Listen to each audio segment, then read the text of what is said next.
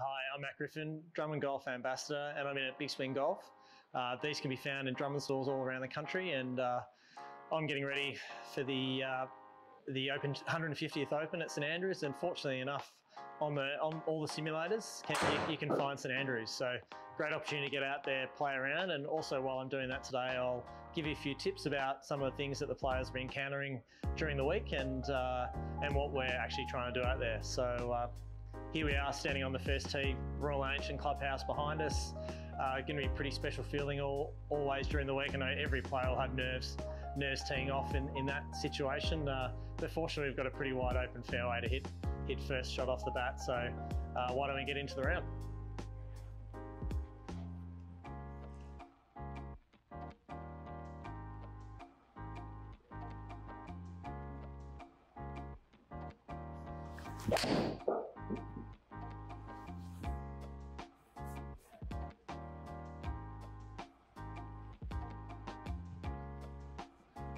Always nice to have that first shot away and give us a good wedge into the green. 74 metres to the hole, that flag's not too close to the burn, so we'll be pretty aggressive and hopefully make a birdie to start.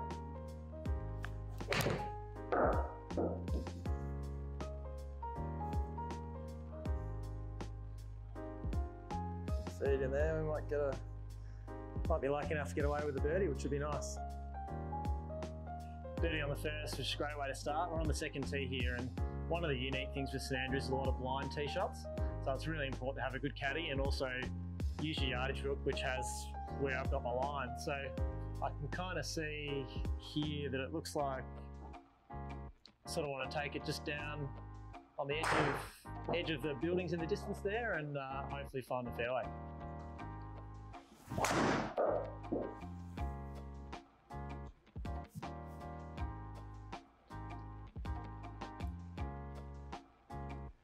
Bit of a pull drive, but decent angle to the flag, so hopefully we can get something on the green and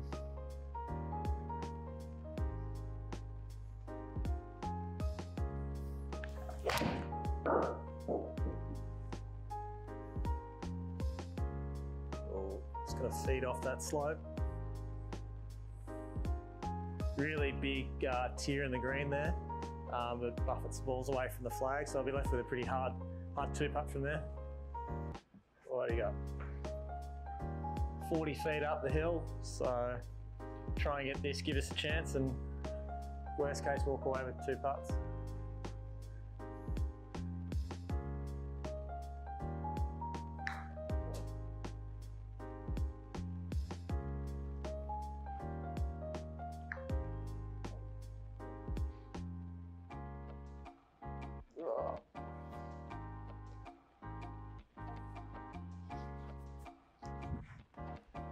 So 3-putt bogey, and that's what you get. It's St Andrews on the second. If you don't hit in the right spot, it's hard to get away with 2 putts. So here we are on the third, reasonably wide open hole. It's sort of a hole guys will be really looking to make birdie on during the tournament.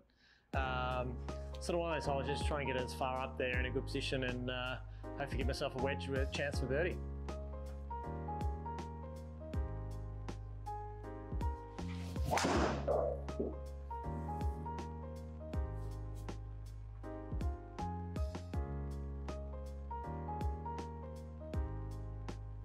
.120 in there, so pretty much a full wedge for me. So looking at trying to get as close to the hole as I can.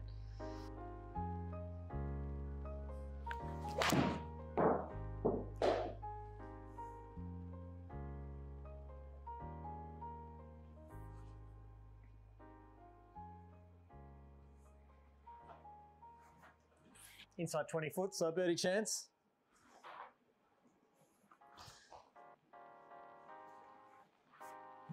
Reasonably flat green, not as slopey as the second, so hopefully give myself a good chance here.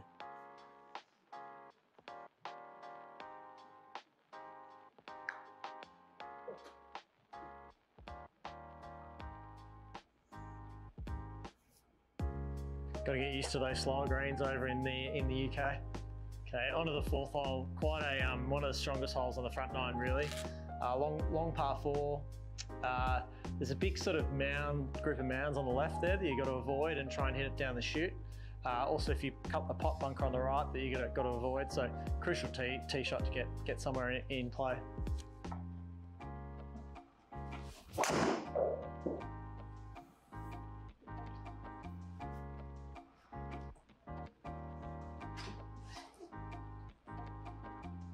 So I got over that mound. We're in reasonable position here, 177, so a little bit of elevation, so I just did a nice easy 5.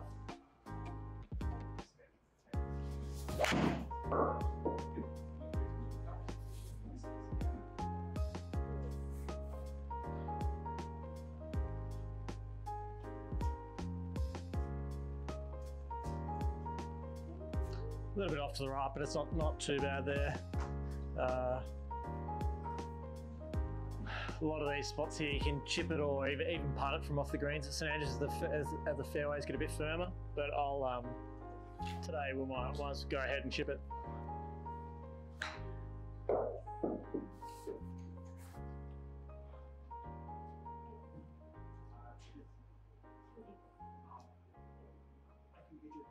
Not bad there, so close enough. It's going to give me a par. I'd probably take 4 of those for the week on the 4th hole. So here we are on the 5th hole.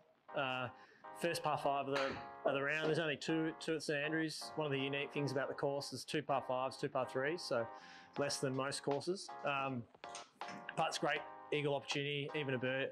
You walk away with birdie, you're not too unhappy. And the unique thing about this green is there will be a pin on this green that could be about 90 metres from the front, so it's extremely long green, one of the numerous double greens at the old course, and so this hole can play really different depending on which day you're playing it.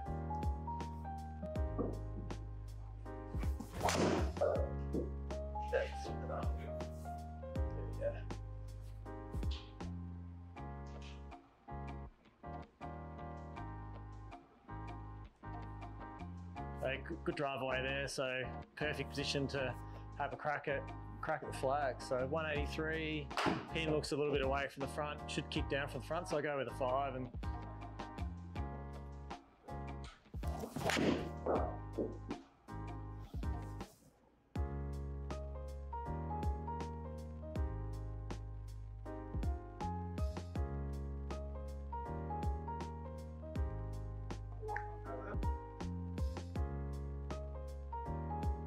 bang, that'd be nice. A couple of those during the week would be great. Okay, here we are on the 6th hole.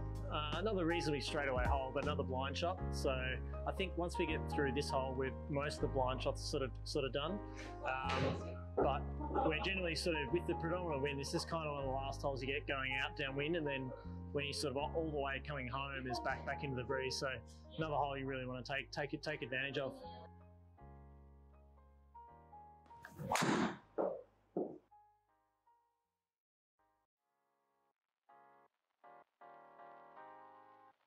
So good drive away, we're in position again, so really really important across these holes to make as many birdies as you can and try and get this in one nice and close.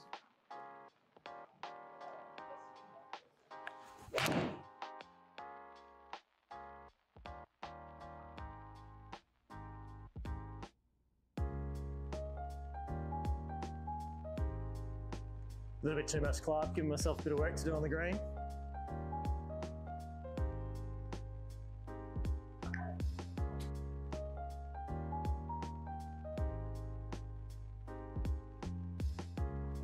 Okay, here we are on the 7th hole. So this is the first of what's called the loop at St Andrews. So you actually, here on the 7th hole, you can probably see up in front of you the green is shared with the 11th hole. So your second shot actually crosses over with the 11th. Really something you don't get anywhere in the world of golf.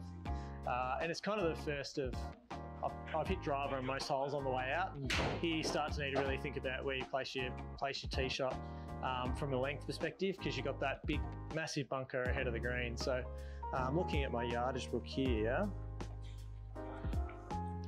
which we've sort of got here, I've got, see, this is from a Links, a Dunhill Links trophy I played probably around 10 years ago. So that's sort of where I've put where I want to be. So something sort of probably around 240 off the tee is ideal. So I'll probably hit, given the course is playing a little bit soft today, I'll hit 3 wood.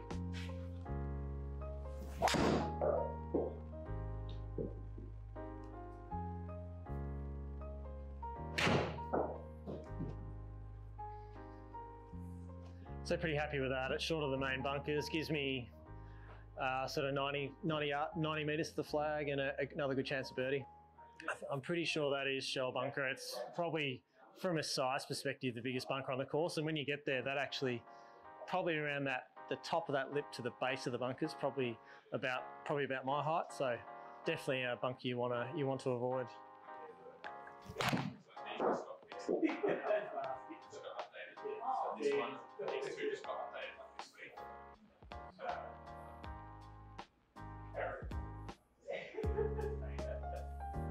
So again there's just a little fall off of the back of the green. My ball's just sort of kind of missed the ridge I wanted to be on, and it's just gone away. So left me quite a tricky two putt.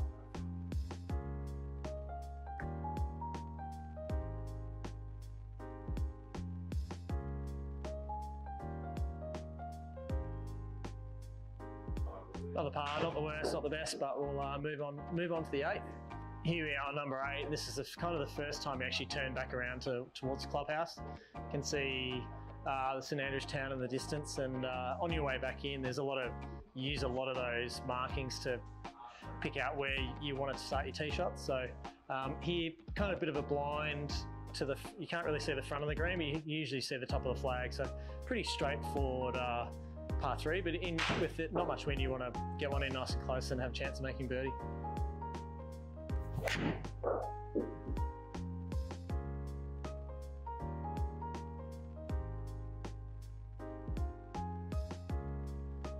So pretty decent shot, got sort of just under 30 feet into the flag, and as you can see, sort of breaking a little bit left to right, but hopefully a putter can give a good chance.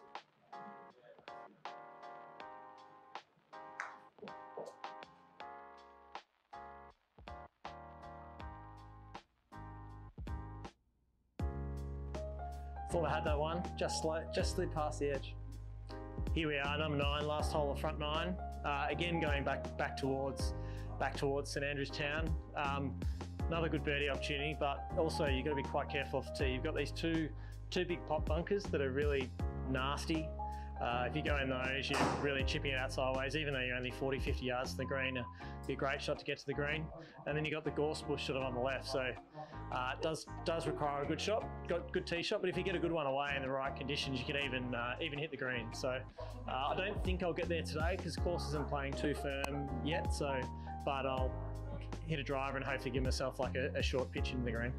Gorse bushes it's a bit like here we have the native vegetation, but it's a really thick bush that's spiky, and basically if you hit the ball in there, it sucks it up and it's a lost ball. If you can find it, you're not really going to be able to play it out of there unless you're willing to come out with about 1,500 scratches on your body. So definitely something to be avoided, but something you find on all the links courses through Great Britain. So a really important part of the courses there.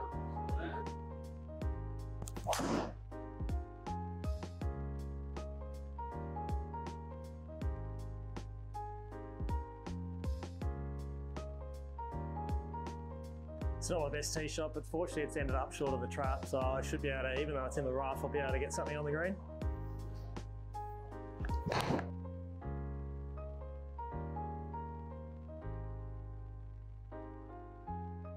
Not my best wedge, but a chance. This is another fairly flat green, so hopefully give myself a good roll on it and give it a chance of dropping in the side.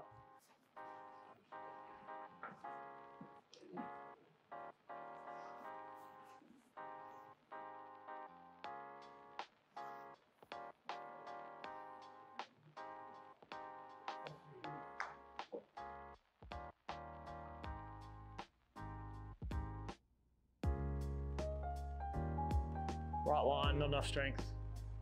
Well, through 9 holes, I guess you're never too unhappy with being under par. Probably around St Andrews, you do want to make the scoring on that first part of the 9, but it's nice to get that eagle on number 5, and then just haven't quite got my wedges close enough. But yeah, if I can play strong coming home, we'll be able to shoot a decent score. But there are definitely some tougher holes on the way in.